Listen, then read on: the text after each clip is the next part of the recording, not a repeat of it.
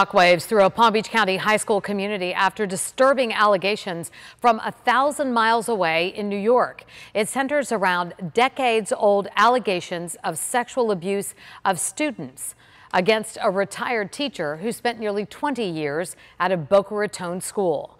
WPTV News Channel 5's Matt Cesny live now in Boca with details on the lawsuit and reaction from parents. Matt?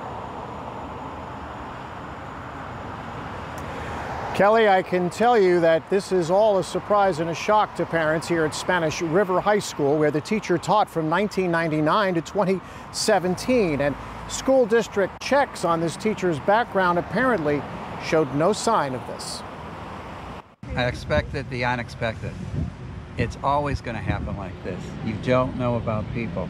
This Spanish River High School parent tried to make sense of this news. A former teacher facing allegations of sexual misconduct in a civil lawsuit years before coming here.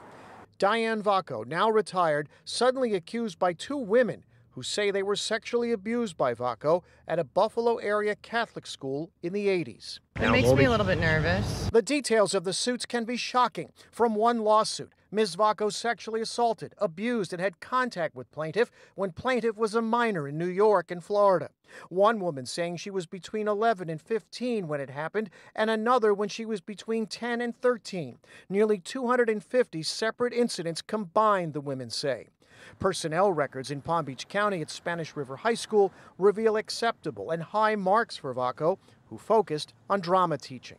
I think as a parent, that's why I teach my daughter to take so much responsibility for herself and be okay with talking to me about whatever she needs to talk to me about, constantly reinforcing that.